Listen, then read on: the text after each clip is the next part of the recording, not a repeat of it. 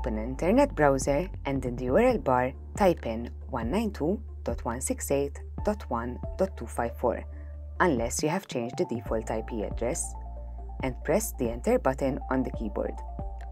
Click on User on the top left of the page. A new page will appear, and then click on Switch to another user. It will ask you for a username and password.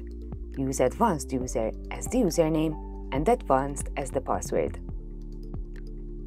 Instead of User, at the top left of the page, you should now see Advanced User to confirm that you have logged in with the right account. Click on Wireless under the Home Network option.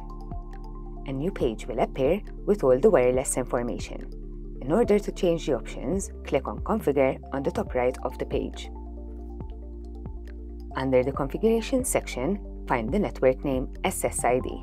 This is the wireless network name and you may change it to your preference. Under the Security section, find the WPA PSK encryption key. This is the wireless network password and you may change it to your preference. It is recommended to set the security mode to WPA PSK plus WPA2 PSK. Click on Apply button to save changes.